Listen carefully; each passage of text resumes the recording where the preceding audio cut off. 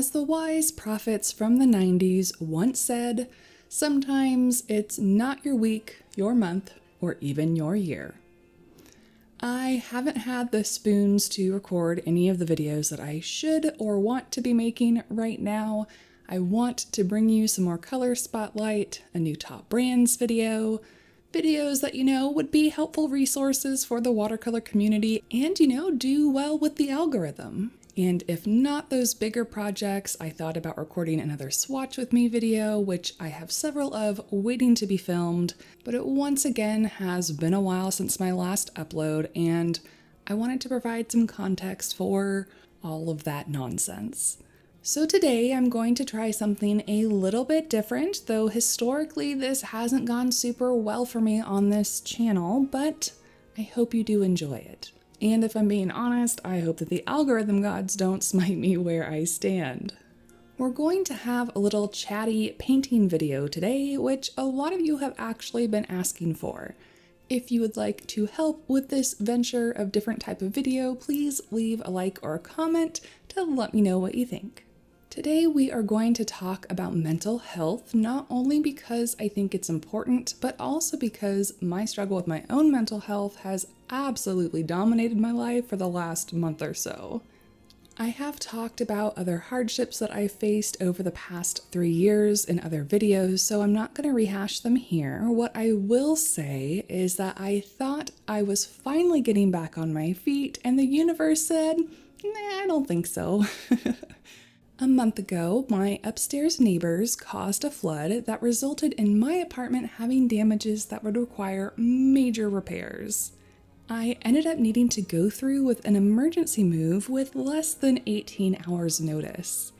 Ultimately, I am grateful that the apartment complex had another unit for me to move into. Amazing, A+, much appreciated, but a move is never easy, especially with chronic pain. And to do a move with less than a day's notice when you have a full art studio and home office is insane, so it has been a heck of a month over here. The pets are doing okay. Cricket did take this move harder than our others, but she's finally settling in. And I am very lucky that I was awake when the flooding started so that I was able to mitigate the damage to my belongings. 1 point for Team Night Owl. However, mentally and emotionally, I am not okay. My apartment in Austin also flooded due to an upstairs neighbors during the snowpocalypse 2 years ago in 2021. I knew I had trauma from that event, and I'm not a stranger to anxiety or panic attacks in general, but the PTSD I experienced the night of this flood was so far beyond anything that I have experienced before. I won't go into the details of what that actually looked like because it was bad and a lot, but I do have to give a shout out to my incredible friend who stayed on the phone with me that night until maintenance arrived to get things under control. I could not have gone through that without her. Anyways, as expected, the move was physically draining, and I've also been going through some unrelated personal things that have also added pretty heavily to the depression over the last several weeks, hence the lack of uploads. Part of me is extremely glad that I am self-employed because I don't know how I would have managed to show up to a 9-to-5 job consistently this past month, but it's also extremely difficult being self-employed since if you can't work, there's no PTO or benefits to cover your butt. All of this has made me feel equally exhausted and isolated. It's been hard to just keep going when there doesn't seem to be any respite from one event to the next, causing these setbacks that have now lasted for years. And now we have the added fun of us all going into a big recession to make finances even more of a strain.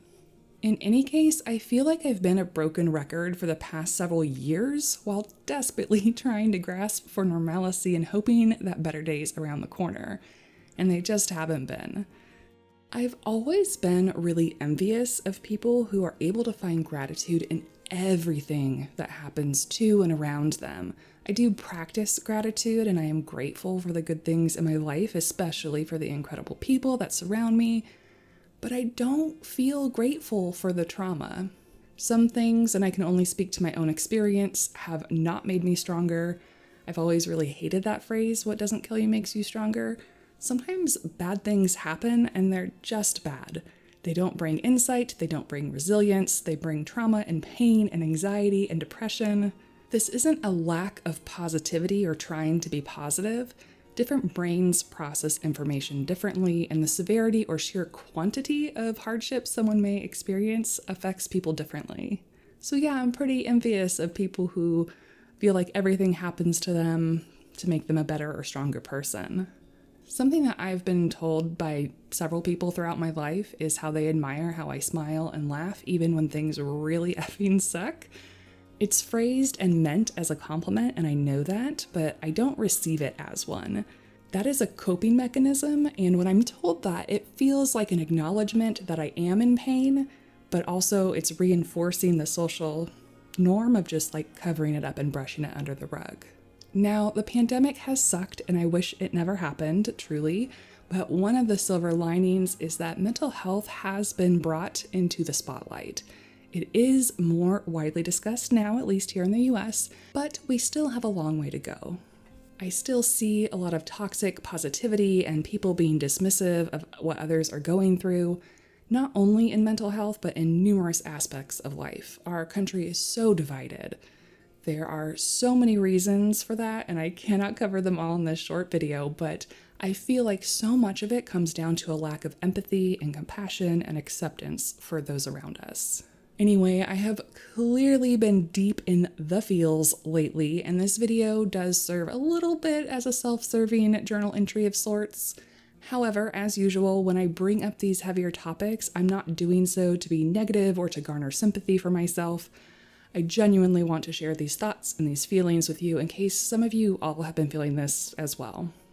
If you do feel similarly, I want you to know that I see you and you are valid. Life sucks right now for a lot of us, and I am sorry that you are hurting. I don't know how to fix it. I don't know how to make it better, but I will sit with you here and hold some space for you to feel what you're feeling.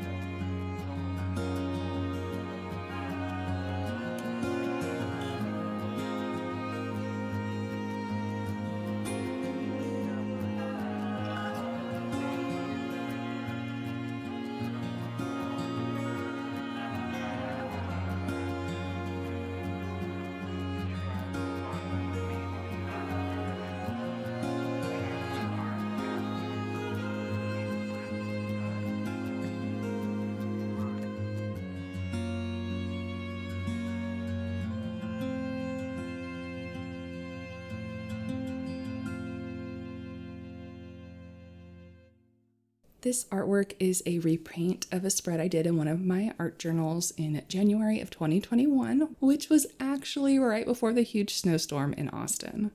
I had gone through a really hard year, and I felt like I was finally emerging on the other side. In hindsight, that obviously was not the case. However, I felt like I needed some of this hopeful energy in my life right now. So here's to hoping once again that there are brighter days ahead of this current darkness.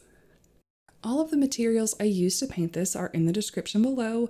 The dark spiral and the deer did end up larger than I intended, so in the picture that you'll see at the end of this video, I did visually resize them to better fit the scale of the original sketch.